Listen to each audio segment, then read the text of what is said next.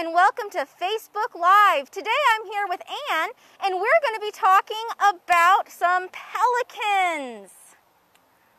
Hi everybody. Yeah, so we're here at our pelican exhibit, and in case you haven't ever found our pelicans, they're kind of tucked away in the Naganda Village section of the zoo. Ashley's going to pan you around so you can see there's our Naganda to-go-go snack stand and the bathrooms and the playground. And so we're out here on the little dock that juts out into the pelican exhibit, and there you can see the elephant exhibit real quick. And then you can see the pelicans, and they already know what's up because it is time for their afternoon feeding. So we're going to be feeding them fish. And we feed 4 kinds of fish here at the zoo. I have 3 of those kinds here this afternoon.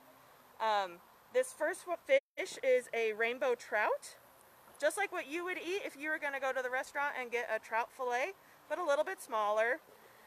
And then farther down, this is a capelin, and this is an oceanic fish. And then at the very bottom are the littlest fish we feed out, and these are sand smelt. We also feed out herring, and those are just fed out in the morning in place of the trout. So these guys are ready to go, so I'm just going to have Ashley come over here next to me. Now, do they have a favorite fish to eat? They seem to prefer the trout and the herring, and then the smelt, and then the capelin is their least favorite.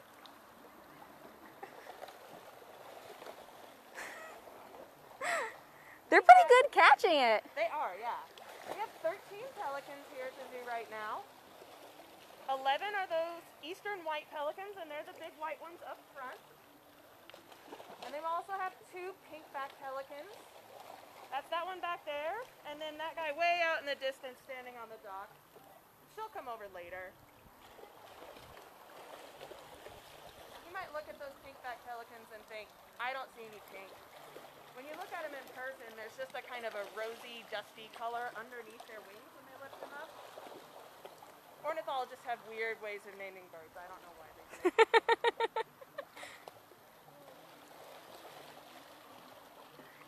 But feeding the birds this way on exhibit allows us to get a good up-close view of the birds.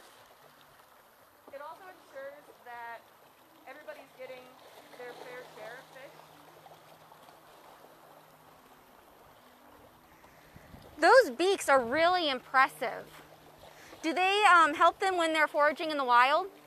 Yeah, so birds have really highly developed sense of touch, and one of those things is for these guys is in their beaks.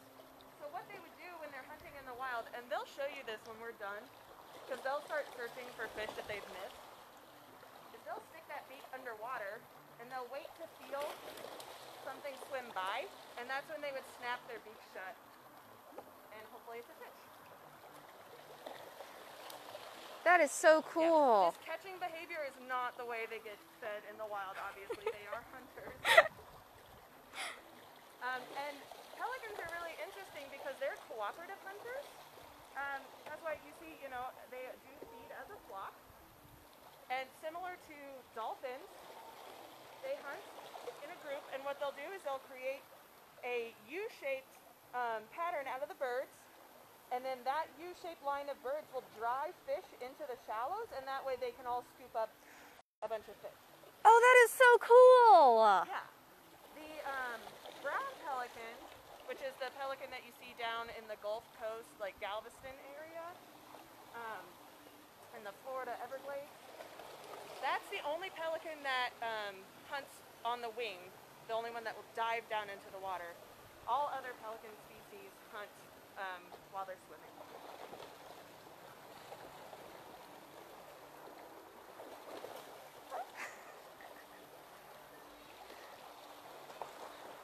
So can those beaks expand a little bit? Yeah, so if you watch, I don't know how well you can see it on the screen, but when they dip under the water, as they pull up a mouthful of water and fish, that fleshy pouch is very expandable, and it can stretch really far. I've read that but it can hold up to 3 gallons of water. I don't know where they get that number exactly. But it can expand really far, and then they'll contract it and squirt all that water back out of their beak, and then just swallow it. They don't have baleen or anything like that, like a whale, because the fish that they're eating are big enough that they don't have to filter it.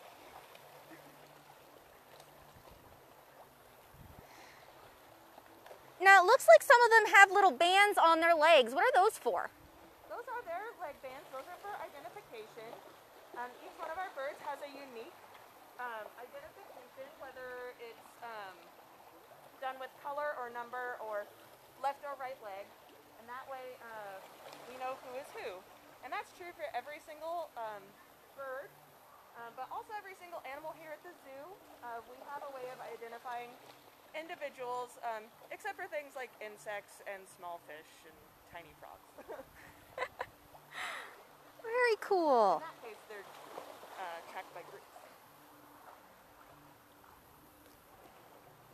And you might notice that there are some freeloaders here in the exhibit. There are wild ducks and wild turtles that hang out in the exhibit.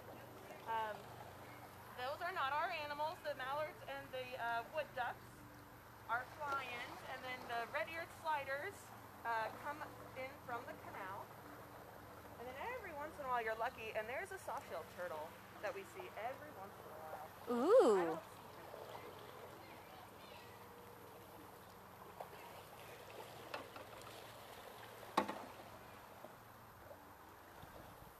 So now they should kind of swim around and look through the water.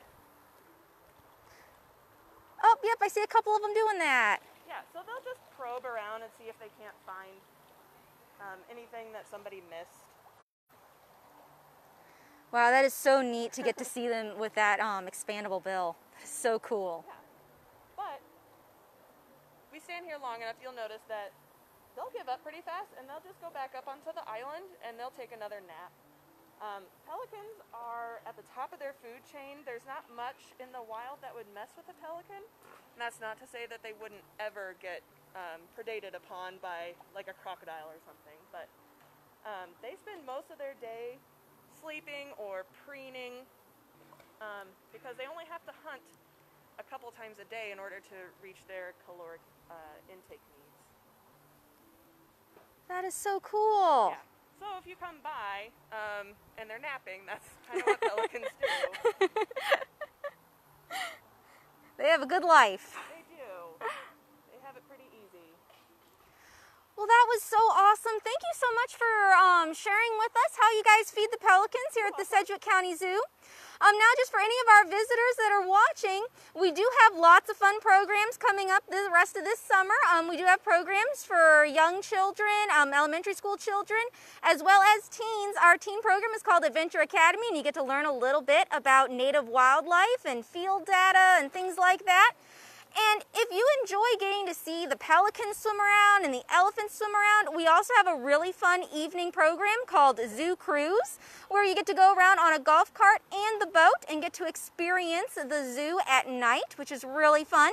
Check out our website at scz.org for more information on all of our programs that we're offering this summer. Thanks everyone for tuning in, and have a fantastic day.